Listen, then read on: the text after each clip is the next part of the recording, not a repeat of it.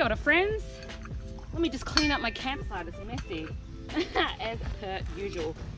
All right, so I'm on day 175 of a cross-country 48-state America motocamping adventure. Before I wrap the trip up and put my bike into storage for the winter, I wanted to share with you my top 20 items that I found essential during my motocamping trip across America.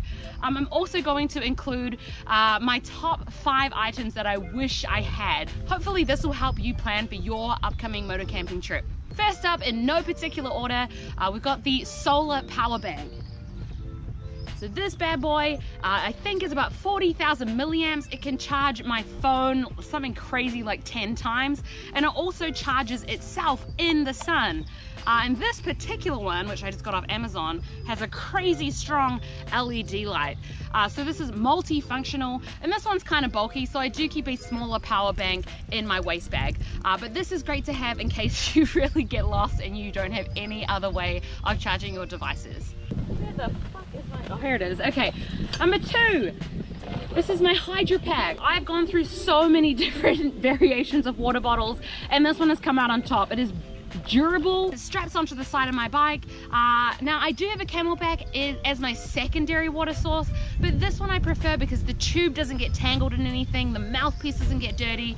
It has a bunch of different tie down points. It has endured intense heat of being beside the engine. It does not taint the taste of the water. That is an important one. It tastes really good. It's even dishwasher safe, so you can sterilize this. It just unscrews and away you go. Ooh, that is tasty. So number 3 on my list is the Gooseneck GoPro mount. Now, this is not a great example to show you because it's broken. I've got a couple of different ones. It would sit like this. You put your GoPro on top. I'm recording with it right now, so I can't show you. Put your GoPro on top, and then you can clip this onto your handlebars, onto your lights, onto your luggage, and you get some really interesting angles if you are recording your trip. Now, I would have previously recommended you go for the GoPro brand, but as you can see, it's actually not that good. I also bought an Amazon version. Now this one is way longer, and the cool thing about this is that you can angle it to get even more impressive types of shots. So you can get the whole bike in if you position this correctly. The bummer is that it's not very good quality. Now I have gone through maybe 4 or 5 of these on my trip.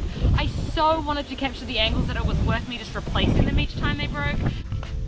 The jumper pack. This here will jump your battery if it gets flat. I have had to use this about 20 times in the last 6 months. I cannot recommend this enough, especially if you have peripheral accessories attached to your battery. So for me, I have fog lights, and I also run an inverter to charge my phone and things like that. If I leave my bike on or accidentally put it in park without the key on, I've got about 20 seconds before that battery is unable to start the bike. My next item is my satellite phone. So this is a Garmin inReach. I use this to track where I am at all times. People who have the link can know exactly where I am, so I give this to my family and friends. I'm also able to use this SOS button if I ever am in an emergency or I find myself having stumbled upon an emergency. And it also has maps, but more than anything, it is just peace of mind. So this is for a long trip across the country that does have, you know, patchy service. I recommend getting one of these. And you'll see it is on a carabiner. Now this carabiner is clipped onto my waist bag. It is not going to be on the bike or my bag because I might at some point become separated from the two. It needs to be attached to me and my person. You'll see I also have my mace and my keys. Next is my Butler motorcycle maps. So this only applies to people traveling around America, but I highly recommend if you are taking a motorcycle trip to get the corresponding map to the state you're visiting. These maps are designed to show you the best possible route to take on a motorcycle. Let's do a little close up. So you'll see here we've got highlighted roads. Anything that's yellow is the best road in America. Red, second best. Orange is third best. This is exclusively how I traveled and navigated myself during the first part of my trip where they had maps. These maps are only covering the most interesting parts of America. So they don't have a map for, say, Nebraska, just because there's not a lot of mountains and hills and curves and views. But if you are going to a very scenic state, this is the way to navigate. I got the whole collection. Next is my Hottie. Hottie stands for hot water bottle. Now this is definitely a staple in any New Zealander's bed on a cold winter night. My one has a little sweater so that I don't burn myself, but essentially when nightfall comes, I'll boil water on my propane stove and I will fill up this. It's a rubber bottle. I pop the little sweater on and I cuddle it. Keeps you warm all night. Amazing. Okay, next is rain gear. Wow, I really got hit hard on this trip with rain. I think it's to be expected. These are called, they're called Tingley brand, and they're actually overboots. So I have my riding boots, and I actually put them inside this rubber boot, and it is obviously waterproof.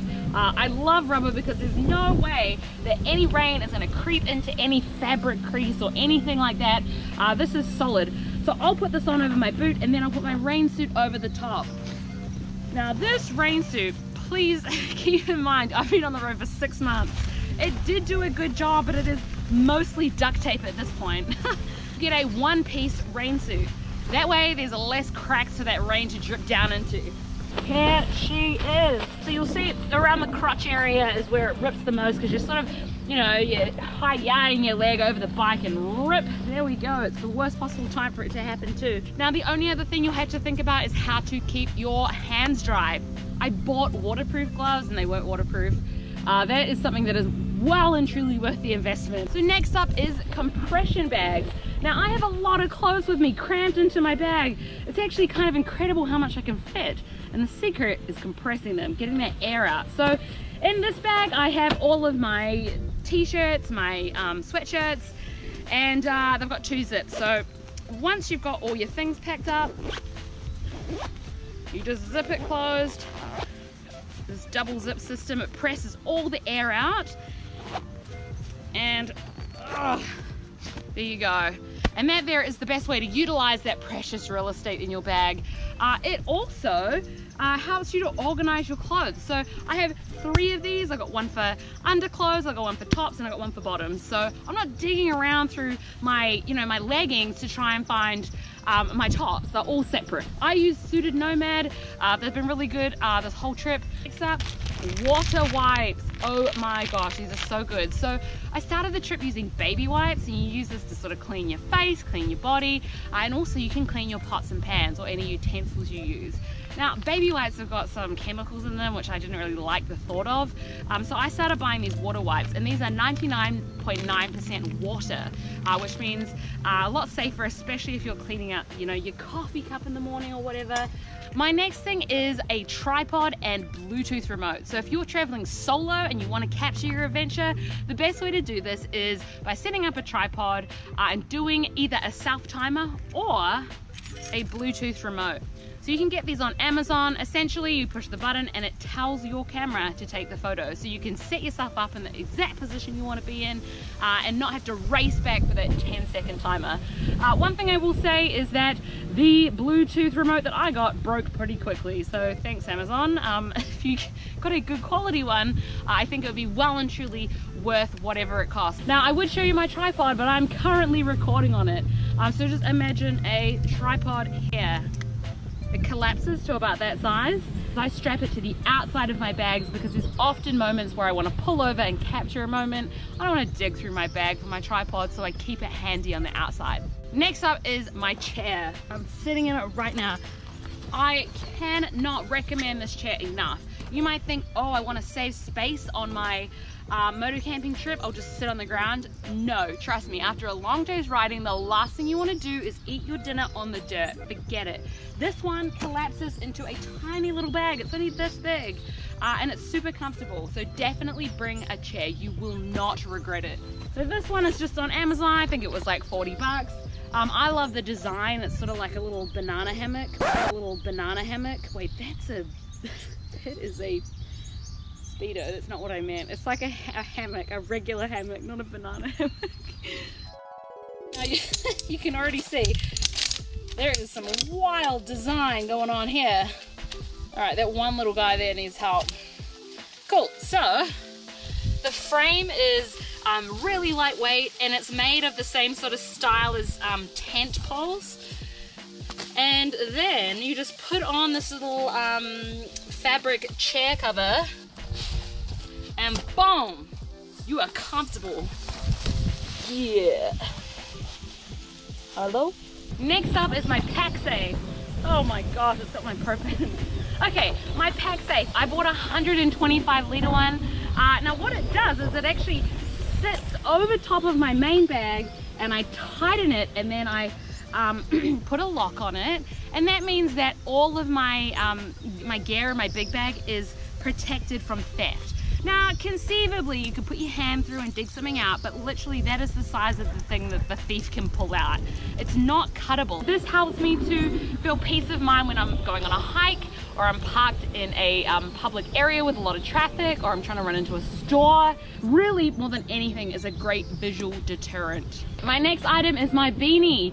Now this here obviously serves as a hat, so it keeps my head warm, but more importantly, I think, is that it keeps the sunlight or the moonlight out of my face. So when I go to sleep, I put this on, I pull it down over my eyes, and I can fall asleep so quick. Okay, next up is my Handlebar bag. Now I picked this up halfway through my trip. That is precious real estate just sitting in front of your handlebars, and this is the perfect place to put your inverter if you're charging things. So my cigarette lighter is right up on my handlebars. This allowed for me to put my inverter and whatever I was charging in the front pouch. Also, you know, GoPro batteries are charging, anything that I need quick access to. I also have a tank bag, but it's a lot smaller, so this was just sort of like a supplementary place to pop things that I needed to grab quickly. Bilt X-Fill 7. Next up, my emergency information. So in this piece of paper, which is in a Ziploc bag and is covered by clear tape, I have all the most important information that someone would need to have about me should they find me in an accident or unconscious or unable to communicate to them. So this has my emergency contacts, any allergies, any medication, my insurance details, my blood type, anything that I could think of that might be important, I wrote down and put it on this visible part of my helmet. You need your spare keys. You always want a spare key. There is nothing that will bum you out more than losing a key and your trip being delayed or even ruined. I not only have a spare set of keys on my person, I even stash a ignition key inside my helmet lining. I have a friend who puts theirs inside their brake light. Get creative with it. Next up is a notebook. So you might use this to journal your day-to-day activities, but for me, because I was traveling across every state in America, I found myself frequently getting recommendations from people. And at first I saw these in my phone, and then I realized, no, I would need to do a page per state. So this was really helpful in organizing the things that people had told me, where to visit, who to speak to, what to eat. And also I started documenting where I had slept that night. Colorado, so much to see and do. Look at this, Mississippi. Nothing. Anyway, I found some cool stuff there. And then we've got the disc brake lock. That there will secure my bike, and if anyone came around, you know, sniffing around, trying to, you know, touch the bike, it would sound the alarm. So it always made me feel safe. There it goes.